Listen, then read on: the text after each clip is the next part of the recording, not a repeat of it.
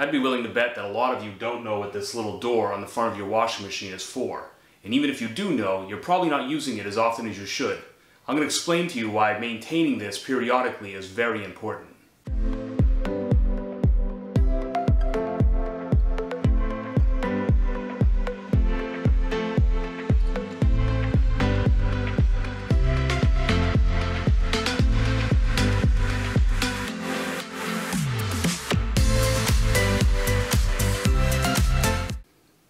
So this little door is conveniently placed in the front of your washing machine so that you, the homeowner, can maintain the filter that's behind here. This little filter is designed to keep your pump and drain system from clogging with hair and lint and any other debris so that your washing machine can run very efficiently. Believe it or not, even top-load washers have a filter system that is underneath the main auger inside the tub.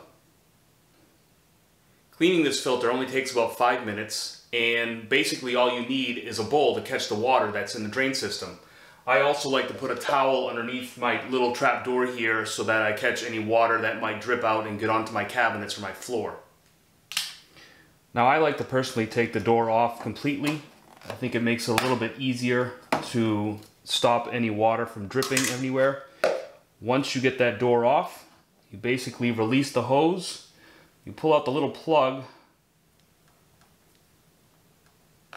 and all that water that's in your drain system will now drain into the bowl that you have.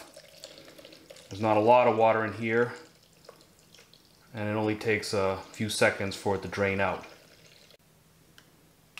And once that water is drained, you can plug the line back up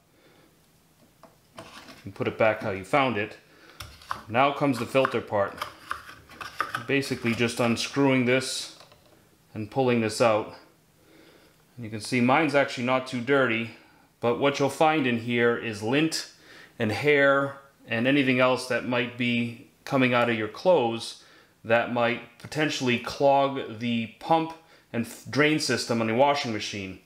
This is important because a lot of these pumps have plastic parts and they're expensive to replace. The part itself isn't a fortune, but the labor involved requires taking the whole front of the washing machine off. And that's where you're going to spend a good chunk of money. To clean my filter, I usually like to just bring it to a kitchen sink and run it under some water. If it's really dirty, usually a toothbrush will help get that clean. Once that's done, you basically just put everything back in the reverse order.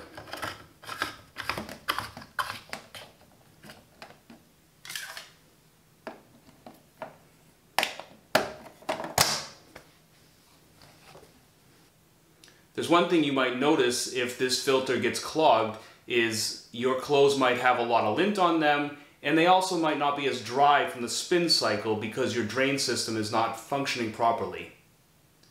The frequency in which you do this really depends on how often you use your washing machine. It also depends on how soiled your clothes are, or if you have a lot of pets in your house, things that might be on your clothes that might potentially clog this filter up more often. So take a couple of minutes every couple of months and maintain your washing machine. Thanks for watching, guys. Don't forget to click that like and subscribe button.